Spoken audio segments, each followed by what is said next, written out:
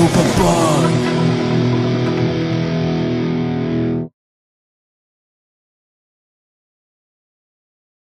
Welcome everyone to another NRG, another shoot 'em up NRG, and this is ZTB, or Mission Genocide, more commonly known as. ZTB has been a bit of a bafflement for other people, and what does it stand for?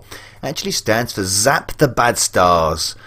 Bad Stars being a play on bastards, clearly. And it's a vertical scrolling shoot 'em up that is very unique to the Amstrad indeed. And as we play the game, we're going to discuss why. Here's a little menu screen here. Well, it's not really a menu screen, it's just a start screen. It shows you your power-ups, things you need to blow up, and stuff. Yes, it's a vertical scrolling shoot 'em up. Level 1, outpost, give 'em hell. It's got lots of little bits of humour in it as well. And here we go. And people will notice it's actually quite a basic looking shooter. There's not a lot of detail going on, obviously, in the backgrounds or the sprites. They're very polygon-esque. I tried to get that out, didn't work, did it? But what there is really an abundance of is a very unique presentation style, and it's got a vertical overscan, so it's using the border areas of the Amstrad screen, and it's also using a very, very smooth, almost pixel perfect vertical scroll.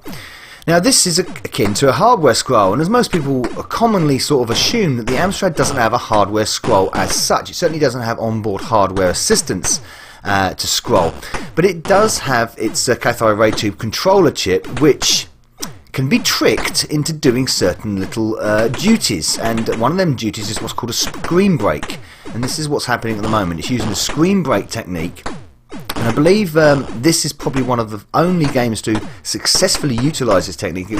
I don't know whether it was that complicated to program, but what did come with it was limitations in what you could do on screen. For instance, details of your sprites and the movement and stuff, but what we do achieve is very fast movement, very good response, and very smooth scrolling. And here we go to the second stage. That's the first stage over. Essentially what the screen break is doing is separating the HUD from the blown up by the strawberries, dear. Essentially what the screen break is doing is separating the bottom HUD from the rest of the game screen.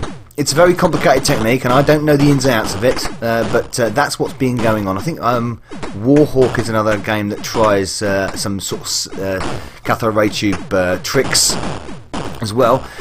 But the result is this very smooth, very fast, and very fluid on shoot 'em up, and it's got some decent sound effects. And yeah, you can bomb in the ground as well, your automatic bomb. If you hold fire, you've got a rapid fire, and if you tap fire, then you get to shoot the bombs as well as your fire. So it's got a little bit to it. It's a tough game.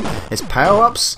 It's entertaining. The fact that it's so smooth and so fast is also extremely addictive. It's to me, it's a very addictive game, this, and I've just absolutely nailed myself there, been getting squashed by these weird creatures. It's got a nice sense of humour to it as well, with odd, bizarre, sort of madcap, parodious, style enemies, strawberries and flying bananas and other little weird things. You've got bits of poo flying at you, I think, in stage 3. There's the cherries. It's like the attack of the fruit machine has come at you, isn't it? Some nice little ground effects there when you're interacting with the ground. So you're blowing up the ground to find your power-ups. Of course, there's a shield. That's handy to have. I've got my shield on my little triangular ship. So yes, you've got to beat all these bad stars. The Bad Star Empire, the Bastard Empire, of course. That's the play on words. Here we go. Taking the uranium. Very clever. Taking the piss, in other words. And here we go. And yes, blocks of poo shouting at you, shooting at you now. Fantastic, eh? Just what you need on a nice sunny day out on your Mission Genocide. But yeah, it's a unique game, this. Like I say, 1987, so it's actually quite an early game, but a very unique game done by Firebird. To have this screen break ability, and it's one that stands out, I think, and one of the finest shooters on the Amstrad for me, because of the unique abilities that it has. Yes, it doesn't look the prettiest, and it certainly isn't got the most glorious detail in the graphics, but the movement and I think the gameplay ability of it is worth the play alone. This is really tough now. These bloody things with faces, they look like zombie Care Bear faces. Come on! Oh no, that weren't good, was it? Well, anyway, I got to halfway through level 3 for your short NRG there, and I thought I'd give you a little whirl into the world of Mission Genocide. It's a good game, this. Check it out. Thanks for watching. Neverbug, out.